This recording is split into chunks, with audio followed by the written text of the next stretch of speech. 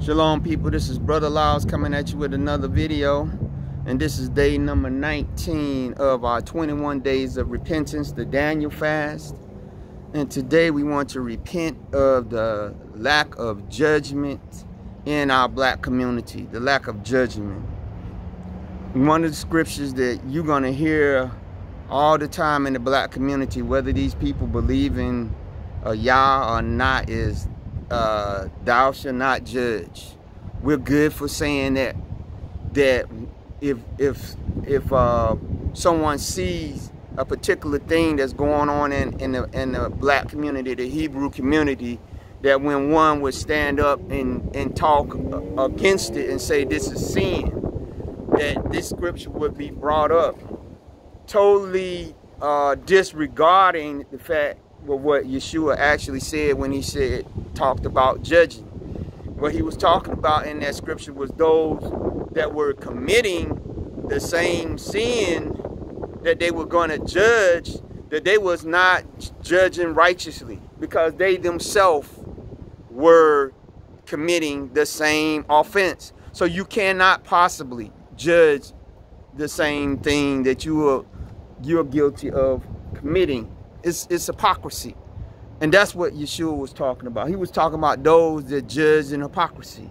The adulterer trying to judge another adulterer. It's laughable. It's silly. So amongst us, even as Paul stated in the book of Corinthians, when he was talking to the Corinthian church, when they were seeing this young man parading around with his father's wife, and nobody wanted to stand up and say anything about it. And Paul said, don't you understand that you're going to judge angels? He said, isn't it a man amongst you that can judge this situation, that you won't let this wickedness spread amongst you? And this is what has happened to us as black people in our communities, because we have a lack of those that want to stand up and say what needs to be said. And understanding again that, of course, you cannot be actively a whoremonger, a thief, or a liar, a murderer, or somebody yourself that's trying to judge a situation. But I'm talking about those that, as Paul said, isn't there some people amongst you that have enough Elohim in them that they can say, you know, that this situation is no good and that we need to do something about it and bring some solutions? And not even on a national, worldwide level. What about amongst your own family? That if you see certain things happen, that you would to speak out against it. Because he said a little leaven leaveneth the whole lump, which is one of the reasons why we have this no snitching thing. Because when black people were seeing different crimes, different things going on, because there was a lack of those that probably was not participating in the drug trade, was not participating in the drug gang trade, that somebody probably would speak out against it. I could, for instance, in the old neighborhood that we lived in, it was a pretty bad neighborhood when it wanted to be. We tried to do as much as we could to make sure the streets was clean and there wasn't no drug dealing being dealt, you know, up and down in front of our house and different things like that. But from time to time, you would see certain things going on, right? And so me being who I was, you know, I would definitely, you know, I was like, hey, look, let's get police out here to do some patrols and different things, just to let them know that there's people out here that's watching what's going on, and we're not going to allow crime and different things to take on. We understand that the police do some devious things, but right now, because they are the only authority that our people seem to listen to, then we will work with them. We will call them and tell them, hey, this is what we seen. Can you please just patrol up here just to let these people know, hey, we can't be doing this or whatever. So next thing I tried to do, I tried to get a neighborhood watch started. And so everybody house that I went knocking on the door, nobody wanted to answer the door. Nobody wanted to come. And then I just came to the conclusion that the reason they didn't want a neighborhood watch to try to make sure crime was not taking control is because it would have stepped on the foot of what they was doing. And this is the way some of these situations run. But somebody has to speak out. Yeshua said that John was a bright and shining light amongst Israel at that time, because he was the only one that was willing to speak out against Herod, speak out against the stuff that the scribes and the Pharisees was doing. He was willing to put himself out there on the line. He was out there preaching to the scorpions and the grasshoppers and all that stuff in the desert before he even got a crowd of people. He wasn't even calling for a crowd of people. The people just came out to the desert to hear what this crazy man was talking about, because he was talking about the stuff that needed to be talked about. People gravitated toward him. And that's what we have need of today, on a family level, on a local level, on a national level, on an international level.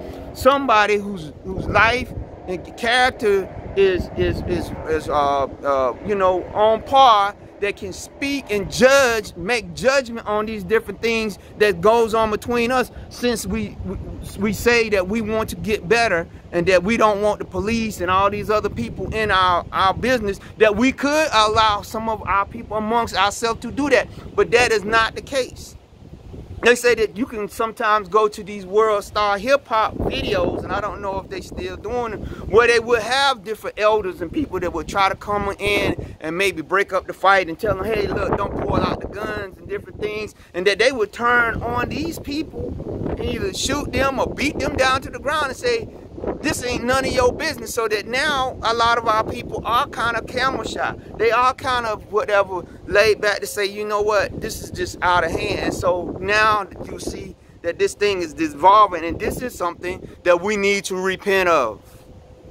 And again, I'm not telling you that you got to save the world, but just start in your family, start in your local area. That if you see something that you can handle it. If it's something beyond your control, seek help, but don't at least judge the situation and understand, hey, somebody needs to stand up and say something wrong with this and get this thing changed. We got to stop. It's time out, right, for the tragedies that happen. Then we have people that come out and try to make a difference, right, after it's got out of control. We need to try to nip it in the bud at the beginning, and then we wouldn't have these different problems. But we must repent of the lack of people being able to even judge, again, in our community, because our people are so hard-headed. They don't want to listen. But this is why Yah said he would bring a people that would be fierce, a people who had faces like flint, whose speech we could not understand. And then you can see how he brought in the Romans, he brought in the Greeks, he brought in all these, he brought in all these different people that, just didn't care, and they just waylaid into us. And we've been waylaid into by the Gentiles for thousands of years now, because of our lack of desire to want to judge righteous judgment amongst ourselves. Yah is letting them come in and do it.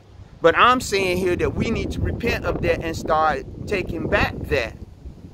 There was times, definitely, when I was growing up, that when you would see the older ladies or the older men come in and try to judge a situation and turn it around, right? Not always, because again, one of the things like I was repenting for us the other day was domestic violence.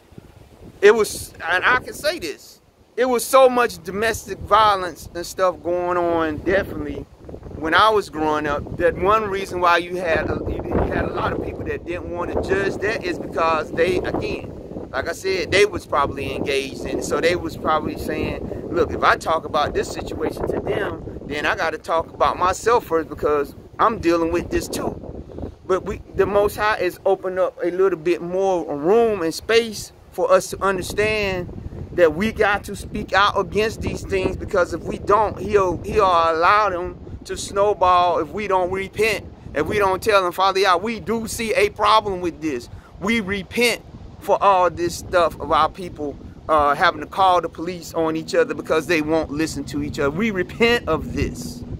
So this is what we're going to repent of for today. We're going to repent of the lack of judgment amongst us, the lack of us when a person does try to come in and handle a situation before it escalates, that our people don't even want to hear it now, right? So, Father Yah, in the name of your Son, Yeshua, we repent of the lack of righteous judgment in our communities, Father Yah. When we see, you know, fights or commotions breaking out, Father Yah, there's no voice there to try to break it up and try to ease the tension between the two parties. Or when we see a argument between a husband and wife, or boyfriend and girlfriend, Father Yah, that there's no one that maybe can come in there and de-escalate the situation before we have these different situations where we have been in the last couple of years, Father Yah, where the black man or the black woman just going there and just blasting everybody because they don't know how to express themselves, Father Yah. And because of our lack of desire to be counseled, to be given some instruction, Father Yah. Please forgive us, Father Yah, for this lack of judgment. Because of this, Father Yah, we have those that are outside of who we are that's coming to judge situations, Father Yah. And they're using definitely a heavy hand, Father Yah. But again, this is the judgment that you have placed upon us because of our lack of to speak against different wickedness that's going on in our communities. Our lack of speaking against this wicked rap music, this wicked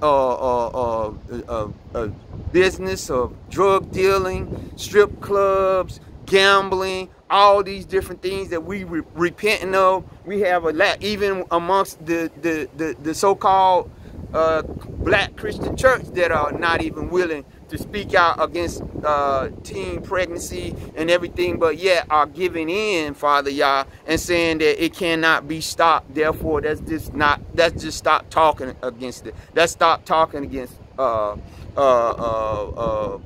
infanticide. Let's stop talking against the lack of respect and all these things. We don't hear these things, Father Yah, and if we do, a lot of times these people that are speaking have no credibility because of the raggedy lives that they're leading. Please forgive us, Father Yah. Please look down upon your people, Father Yah, and raise up amongst us, Father Yah, those.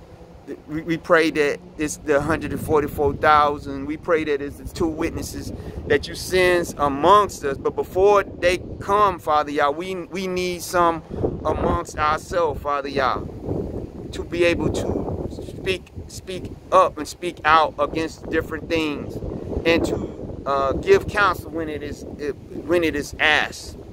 So we pray this, Father, in the name of your Son Yeshua, and we ask that you hear our cry, hear our petition in the name of Yeshua. Amen. If you pray that prayer, excuse the wind, I want you to understand, like I said, that let's not try to win the world. Let's just start where we can. And that support those who has a righteous life and are trying to speak out against some of these things. Let's support them with our prayers and our support, right? Because we need it. We have a lack of righteous judges amongst us. And also, we want you to, again, look at the rest of our body of work here on this channel. Go back to some of my older videos. I have some teaching lessons in there where I was teaching. I was at that time I was recording the Bible lessons that me and my family were doing on Sabbath, and we still do the Bible lessons on Sabbath, but I kind of stopped recording them or whatever because I just want to be free, not to be looking at the recording or whatever and stuff. So just go back and look at those. We might in the future do a couple of those, but just be prayerful for us. So with that, we're going to ask you to give this video a thumbs up. We want you to subscribe, and we want you to leave a comment. And again, thank you to our new subscribers, and we want to say be blessed and have a happy Sabbath.